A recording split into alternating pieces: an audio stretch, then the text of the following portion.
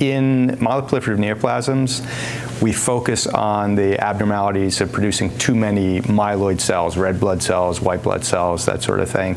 But there's been a well-recognized depletion in lymphoid cells, T and B cells, that are important for fighting an infection.